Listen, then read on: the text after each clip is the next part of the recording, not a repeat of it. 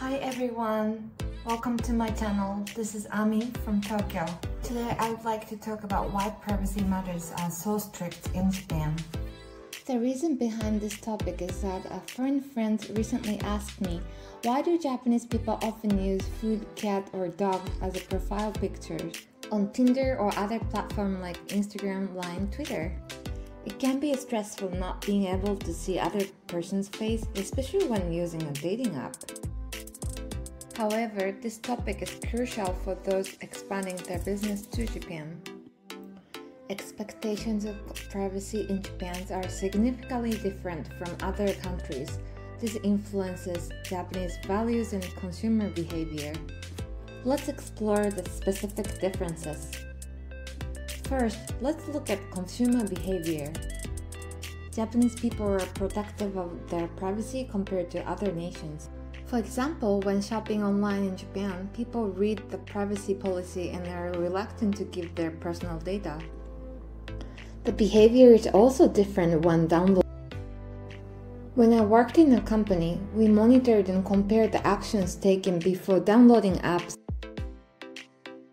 Japanese users were the most skeptical about unknown apps. Many would research the app name before downloading the app. They are worried that their personal information might be compromised. In contrast, Brazilian people were the most open to downloading new apps and do not have the same privacy concerns. Additionally, in Japan, iPhones are legally required to make a shutter sound when taking a photo even on silent mode. This measure is not only to prevent public photography, but also to avoid capturing people. When Japanese people hide their identity, they may use nicknames or avatars or put a sticker over their face. In the case of Tinder, a Japanese user would be mortified to be seen on the service by colleagues or acquaintances. Privacy is especially important to Japanese families when posting photos of their children. It's very common to see all children's faces covered with stickers or other elements. This website even tells you how to hide your face in a cute way. Not sharing the child's face aims to protect their future rights and prevent parents from freely sharing personal information without consent. Next, let's look at how privacy relates to Japanese culture. The strictness regarding privacy in Japan is connected to Japanese values and social norms. Even before COVID, some Japanese people would wear a mask in public not for a medical reason, but because they feel more comfortable not showing their face. That's why, even after COVID, so many Japanese people are wearing masks in public.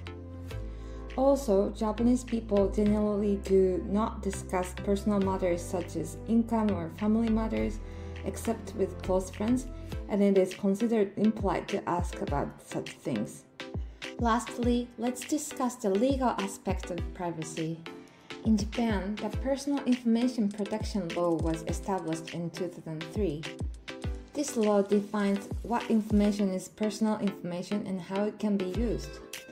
Personal information includes not only identifiable information such as names, addresses, and phone numbers, but also biometric information like facial photos and fingerprints, as well as attributes information such as hobbies and preference.